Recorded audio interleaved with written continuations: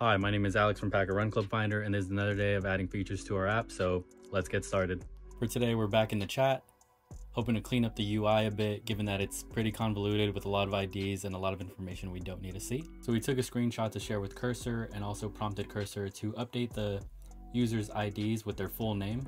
This did give us an error that we shared with Cursor, which prompted us to update our Supabase. We then noted that only the first name was showing on the chat, so we asked Cursor to fix this by providing the full name.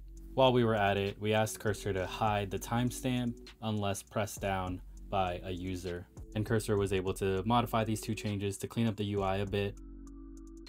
We then finished off by asking Cursor to do a little bit more cleaning, specifically the headers, ensuring that those were clean similar to our other pages.